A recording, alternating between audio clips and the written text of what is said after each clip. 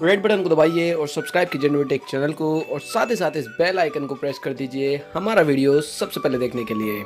Hello and welcome friends, और आप सभी का एक बार फिर से स्वागत है नोटेक चैनल पर। फ्रेंड्स, आज की इस वीडियो में मैं आपको बताने वाला हूँ सैमसंग की कुछ डिवाइस ऐसी है और नोकिया की भी कुछ डिवाइस ऐसी हैं जहाँ पर जो है नए FOTA अपडेट्स आए हैं।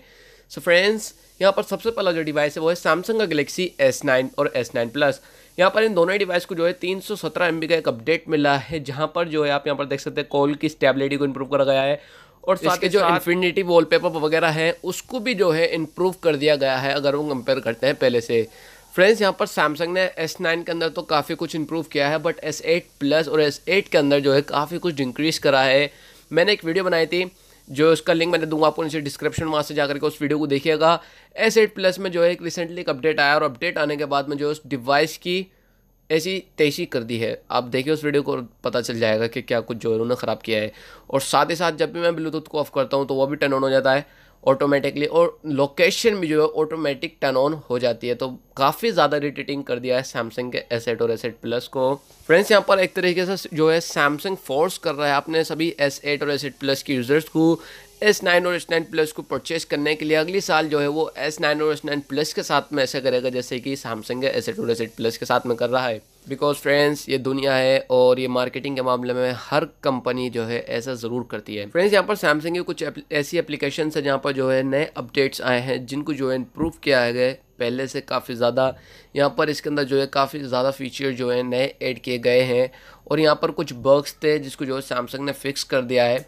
फ्रेंड्स, यहाँ पर सैमसंग के गैलेक्सी नोट 8 को भी रिसेंटली एंड्रॉइड ओरियो का अपडेट मिला था और ओरियो का अपडेट होने के बाद में वहाँ पर भी जो है आपको कुछ अपडेट मिले। एक तो बिक्सबी विजन का और ये है फोटो 360 एडिटर, दोनों ही एप्लीकेशन का अपडेट आया है सैमसंग के गैलेक्सी नोट 8 में। सो फ्रेंड्स, अगर आप यूज़ करते हैं सैमसंग का नोट 8 दोनों एप्लीकेशन को अपडेट कर लीजिएगा। फ्रेंड्स, यहाँ पर जो अपडेट है वो है नोकिया के 5 के लिए। यहाँ पर नोकिया के 5 को जो है रिसेंटली एंड्रॉइड ओरियो का अपडेट मिला था, बट यहाँ पर जो है अब नोकिया ने जो है ओरियो का लेटेस्ट वर्जन रिलीज़ कर दिया नोकिया 5 के लिए, जो कि है 8.1।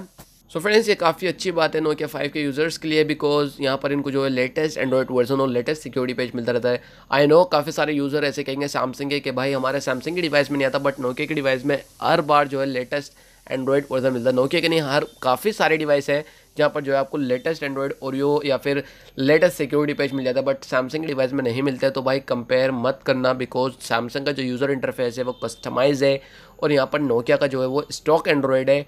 और मी A1 को भी जो है आपको latest security page latest Android version मिल जाएगा, बिकॉज वहाँ पर भी जो आपको स्टॉक एंड्रॉइड मिलता है। जहाँ पर भी स्टॉक एंड्रॉइड मिलता है वहाँ पर जो आपको काफ़ी जल्दी FOTA और सिक्योरिटी पैचेस मिल जाते हैं। फ्रेंड्स, यहाँ पर जो अगला अपडेट है वो है जियो के फ़ोन के लिए।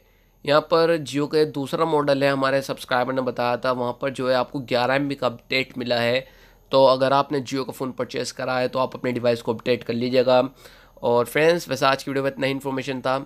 आई होप आपको ये वीडियो पसंद आएगी। अगर आपको ये वीडियो पसंद आए तो प्लीज़ इस वीडियो को लाइक कीजिएगा और शेयर कीजिए अपने फ्रेंड्स के साथ में। और अगर आप हमारे चैनल पर नए हैं तो सब्सक्राइब कर बगैर कहीं मत जाइएगा। मैं मिलता हूँ आपसे किसी ऐसी अगले इंटरेस्टिंग वीडियो में। सो सी you in my next video, signing out.